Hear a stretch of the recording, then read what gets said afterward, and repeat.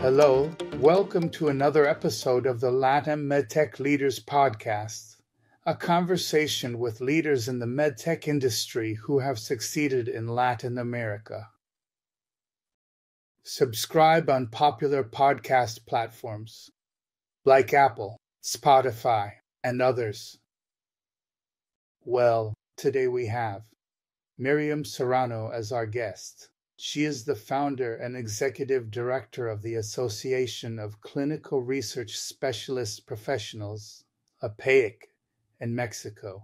Miriam, welcome to the podcast. Julio, the pleasure is mine. I truly appreciate the opportunity to participate in this important forum and contribute to the dissemination of what clinical research is in Latin America, particularly in Mexico. The performance was absolutely outstanding and truly remarkable, showcasing an exceptional level of skill and dedication. It was, without a doubt. Miriam, well, let's start by talking a little about you, your background, your past, your education, your personal and professional life, and then we'll get into more specific questions about clinical research in Mexico. Well, Julio, I am a pharmacist by original training, and I studied a master's degree in sciences with a specialty in clinical research. I am the daughter of a pediatrician father and an anthropologist mother, and I believe that in the end, these two perspectives greatly influenced my personal life, of course, and my professional life in both the short and long term. Now I will tell you why. After having ventured into the pharmaceutical industry, always in the field of clinical research, along the way, I realized that health regulation is truly my passion. And last year I finished my law degree. Impressive. I finally studied a specialty in health law, and I am currently pursuing a master's degree in corporate law. So I believe I have managed to combine the best of two great fields, life sciences on one hand, and on the other, everything related to health law, which is something I love. Well, tell us a bit about how you came to found the Association of Clinical Research Specialist Professionals, APEIC, in Mexico. How the genesis of the association was. In Mexico, there had already been associations for years that at the time brought together medical directors who, back in the 80s, were responsible for all areas within pharma, pharmacovigilance on one side, regulatory affairs, clinical research, and medical affairs. And little by little, as you know very well, all these areas started to specialize and subspecialize, and a single association that addressed the issues of medical directors became somewhat insufficient to cover the entire complexity of the topics. Thus, we saw the birth of associations dedicated to pharmacovigilance, associations dedicated to medical affairs, and as a group of friends, we really saw the need to create an association dedicated to pharmaceutical clinical research. Excellent. In what year was it founded? May 2012 marks its 12th anniversary this year. 2012, 12 years? Fantastic. That's great. It's quite mature. No PA It has then. been a long journey, a complex journey, but persistence seems to me to be the key to keeping our clear objective of bringing together all of us who are dedicated to this, contributing to the professionalization, and spreading the value that clinical research brings. Of course, yes. Well, let's talk a bit about the challenges you see in Mexico regarding clinical research, the opportunities. And now let's talk a bit more about the work and achievements of the association. How is it, let's say, trying to solve those challenges and taking advantage of those opportunities? Mexico.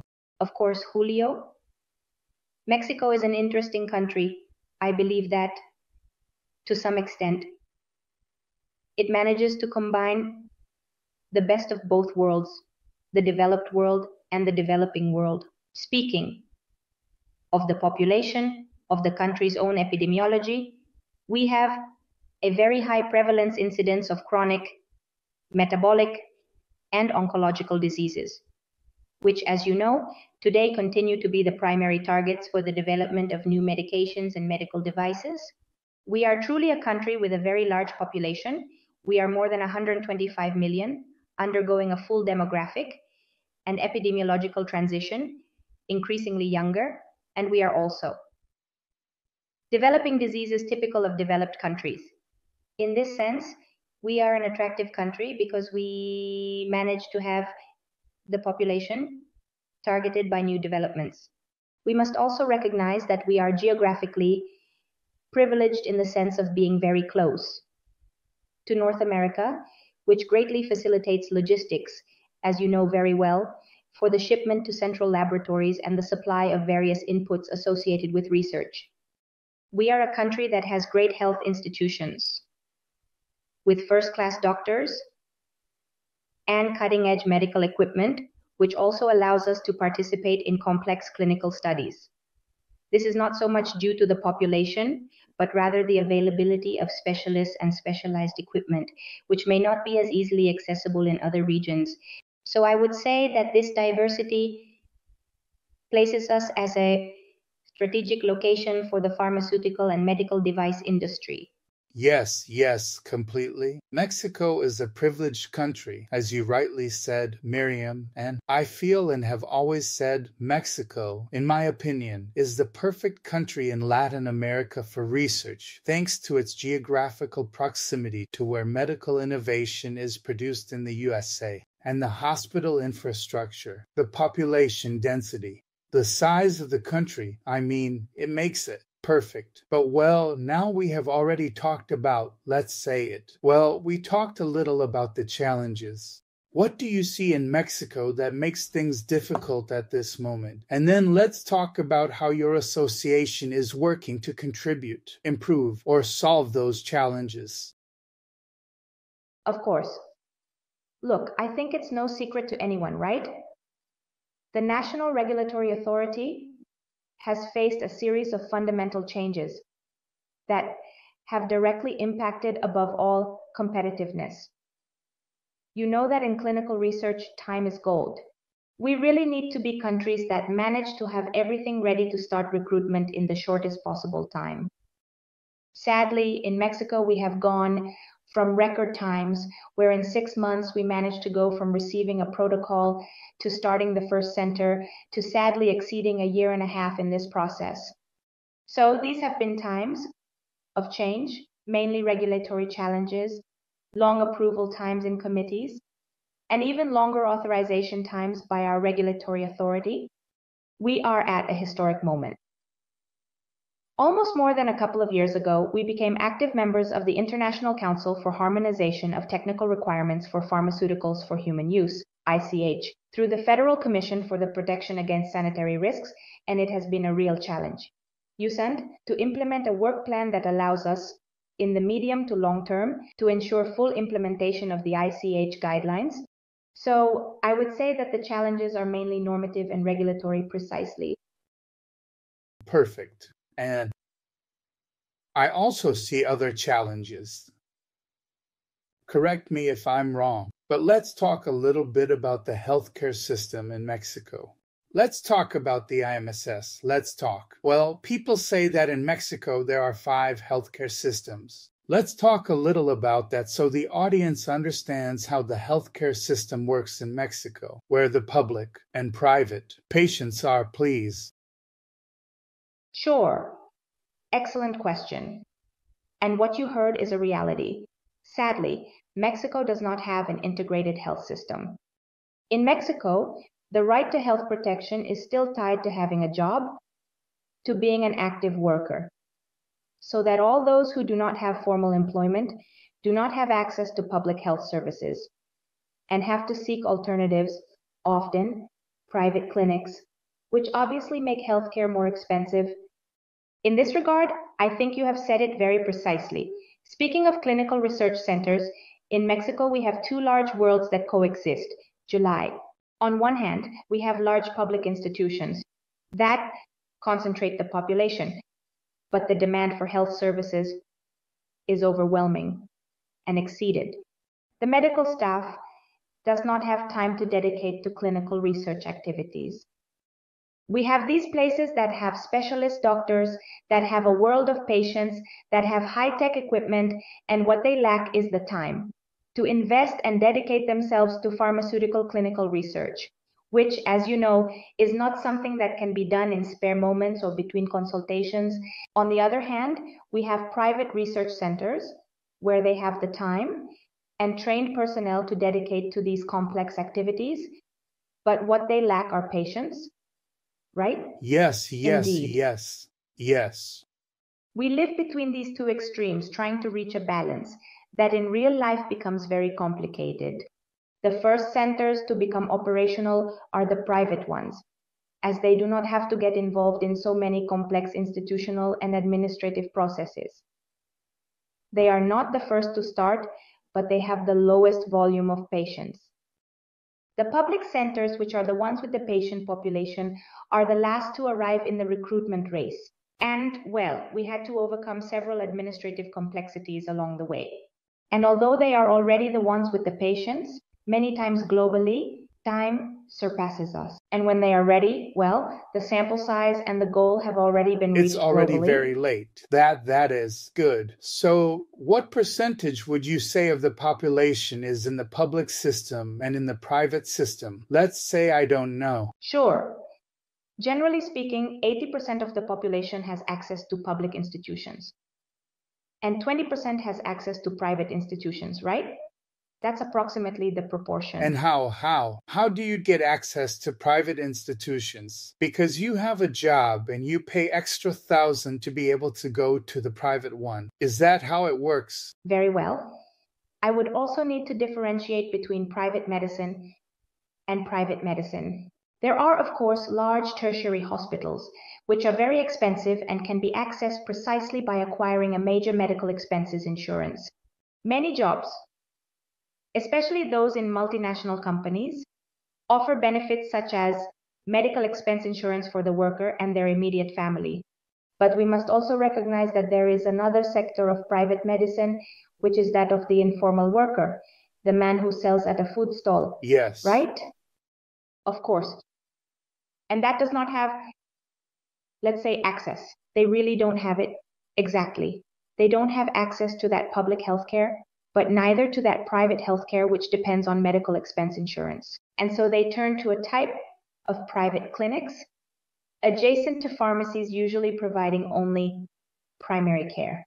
And interestingly, an ecosystem has developed in a fragile balance July, because these people who do not have access to Social Security, let's say to the Social Security, who do not have access to high specialty private medicine, what they have left is to go to those clinics adjacent to pharmacies where they can surely get a general practitioner consultation for $10. But the moment that patient needs specialized care, that's where we are in trouble, because they definitely would no longer have access to that specialized medicine in economic terms. They have to go into debt, etc. Borrow money from family, friends, or get gifted money, etc. Yes. I understand now. That's right. A familiar and social situation, ultimately very complex. But then, is this the way? I am trying to understand the way a public patient from the public system could move to the private sector. Aman. I tell you that these private research centers, which perhaps in the USA are known as site management organizations, establishments that actually invite doctors who work in those public institutions and have access to patients. And then they say, well, let's do this protocol. But instead of doing it at the National Institute of X, yes, we do it at this private research center. Okay. I mean, it depends on creating a network of referring doctors who refer patients. Exactly. And how interesting. I don't know if it's a common problem in Latin America, but the professional jealousy of doctors can influence them not to refer the patient.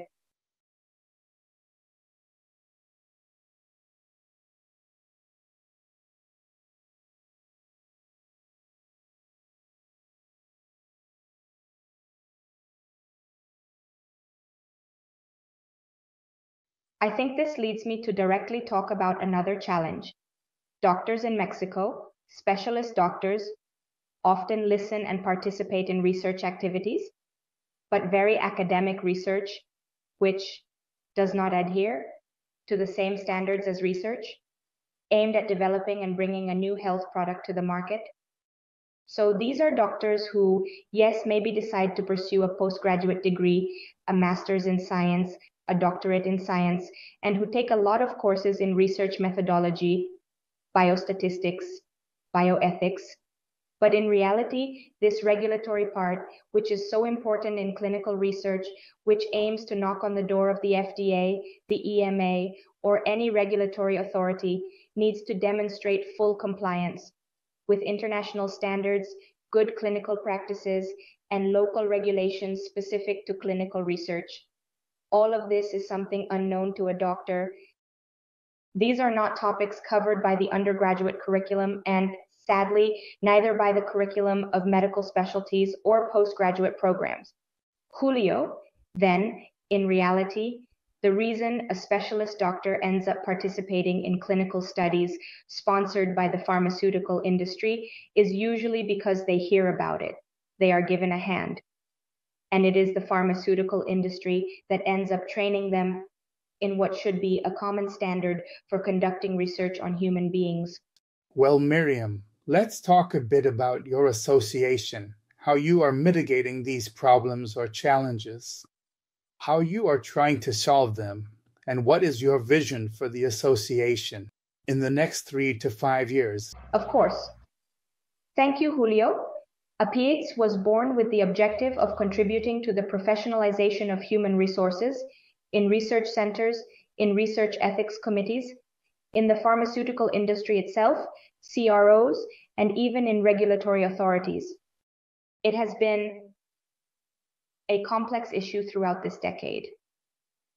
A bit more of breaking ground, opening forums to start linking, getting to know each other, understanding the needs, what the industry needs from a researcher, what a researcher needs from the industry, what we need from a committee, what we need from the authority. Open these communication channels that allow all actors to be effectively and efficiently linked. We have achieved this through various spaces. Traditionally, we have an annual event where we bring everyone together and try to open agendas that allow us to stay very updated on topics, very local issues, perhaps regional, but always looking at how the world is in global terms. So we have annual events, we have monthly academic sessions, we have periodic courses that we open twice a year, very dedicated to particular topics, bioethics, health regulation, contracts in clinical research, courses to develop people who work in the areas of quality assurance, pharmacovigilance.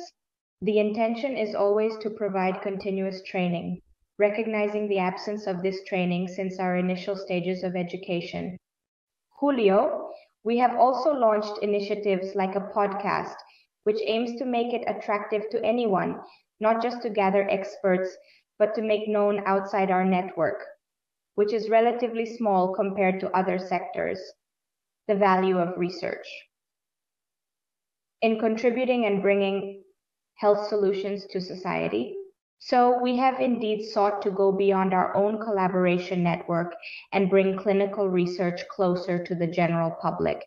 Very good response. Let's talk a little about MIF. How do you work with MIF? Because I see that they are quite relevant in Mexico. They are very well structured and are also moving in the direction of promoting clinical research in the country. Do you work in concert? Like, how is the relationship? Of course.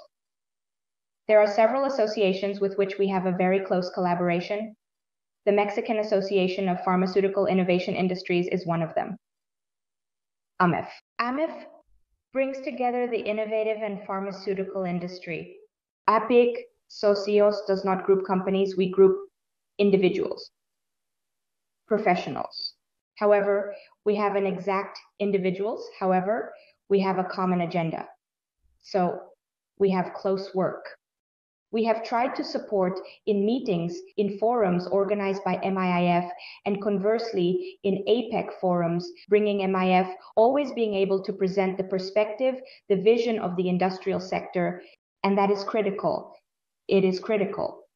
So, of course, we have spaces for exchange and collaboration, where what we seek is to create synergy. There is Mir. the National Chamber of the Pharmaceutical Industry, which in addition to the transnational innovation industry, also includes the national industry. We collaborate with other professional associations such as the Mexican Association of Pharmacovigilance, the Mexican Association of Health Regulation Professionals, the DIAFA de Cerreos of Mexico, the equivalent of CAOITA in Argentina, and ACROM in Mexico, and always looking for areas of convergence where we are very aware that we can build synergies. It's not the same to knock on a regulatory agency's door 10 times as it is to knock with the voice of 10 associations. So we really seek to close ranks and have common objectives. While each of us may differ in certain aspects, setting a common agenda will truly allow us to have a voice that is more audible to the authorities. Now that you mention authorities, look, it is a very relevant and important topic in this chain of actors. How do you see the attitude of the Mexican government to bring foreign investment into clinical research? Do they see the potential? How has the response been? Very well, July. This administration has not been easy. Like many other countries in Latin America, we transitioned to a government with a different ideology, right? This change in administration touched very sensitive areas regarding what this government-private sector collaboration means. I would say that it practically took us 4 years from 2018 to 2022, to find spaces for dialogue with the USAND authority again. We had a very positive momentum. Practically, I have been working in the sector for more than 20 years, and it was the first time in 2018 that I saw the door closed on us. They closed the door on us. Thanks to these joint collaborative efforts, thanks to everyone's insistence on a common front, we have gradually managed to make the relevance visible, haven't we? From the private sector, the relevance of clinical research for the health of the population. And I would tell you that since our incorporation, I insist, through the Federal Commission for the Protection Against Sanitary Risk, IISH, we have seen much greater openness from the current administration. Recently, at the end of last year, digitalization, which is one of the greatest achievements of the current administration, reached clinical trials. We have enormous expectations. The current commissioner has promised a significant reduction in protocol authorization times, which is something we are eagerly needing. July. We went from authorization times of 60 days or 2 months to more than 6 months. So this has hit the sector, the industry, very hard. And now we are very positive that the incorporation of the electronic platform for the submission of research protocols will help us bounce back and regain the position we had a few years ago. At the regulatory agency is definitely unacceptable. It is possible. It leaves us out. And well, you see that perhaps. For medical devices, that regulatory time of 6 months might be a bit faster, since suddenly the whole conversation revolves around medications. It has always been like this, right? July, I had the opportunity. I started my clinical research career in medical devices. Okay, that's great. Sadly, at the regulatory level in Mexico, there is no difference. There is no difference. There is no difference. It goes through the same desk, the same office. The same line, you queue up with your ticket in the same place, right? And certainly you know very well that the development of a medical device follows a very different path than that of a drug. And that is poorly understood by the committees, poorly understood by the regulatory authority, and it can even complicate the authorization of a device protocol due to this lack of know-how, of expertise in this very special subtype of health supplies. If you have a pharmaceutical chemist evaluating a biomedical device, I believe the skills are not in their training to truly understand the mechanism of action, the mechanics, the software. It's a different mindset that needs to be adopted. Yes, another chip. To evaluate a device project. The Federal Sanitary Risk Protection Commission has areas dedicated to medical devices, sanitary registration, technical aspects, and surveillance. Is there a lack of an area of experts in medical devices for definitive clinical research? Well, Miriam, we are almost at the end of the episode. Could you share some words to give light or hope to these foreign companies that want to see Mexico as a clinical research destination? Because, as we mentioned earlier, it might be the perfect country in Latin America to do it, since it is close to the USA and has that cultural, historical affinity, etc. So, before we conclude, do you have anything to say? We have the patients, we have the specialist doctors, and we have already resumed a dialogue with the regulatory authority that will create a much more favorable atmosphere for conducting clinical studies, so that 2024 will be a year where we will once again see fertile ground in all aspects for conducting clinical studies in Mexico, July. Excellent, Miriam. Well, Miriam, thank you so much for your participation in our interview on the LATAM MedTech Leaders podcast. I appreciate your wisdom and that you shared with the audience everything you know about clinical research in Mexico. And I hope to see you again very soon. The annual event, the grand annual event of APIC, is always in May, around International Clinical Trials Day, which you know is May 20th, and this year it will be on May 22nd and 23rd, Researchland 2024. So I hope to be able to count on your attendance and that of many of your listeners. Of course, absolutely. Well, goodbye. Thank you for the opportunity.